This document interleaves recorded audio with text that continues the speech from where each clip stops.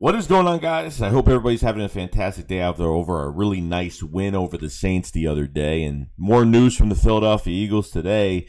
TJ Edwards, the linebacker, got an extension today.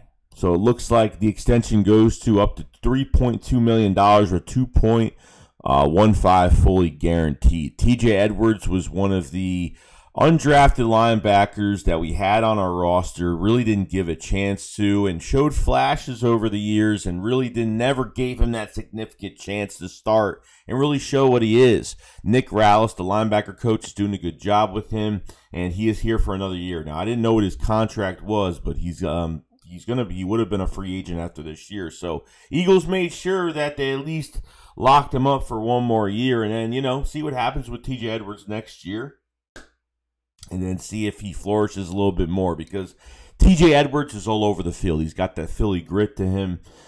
He had 10 tackles, a fumble recovery, and a pick yesterday. I mean, 2 pass deflections. I mean, he played fantastic the other day. I mean, you can't ignore it, guys. I mean, this team is very low on good linebackers. We've passed up on linebackers in the draft. This team is not a team that drafts linebackers early. You know what I mean? So it's been a long time. I mean, really, between TJ Edwards and Davion Taylor, both of them have been standouts, and maybe Alex Singleton has been a good backup linebacker at this point if he has to come right in. But TJ Edwards is definitely something special. Not only, can he try to cover and try to get some things done there, but he is physical. He can tackle. He can lay the big hit on people.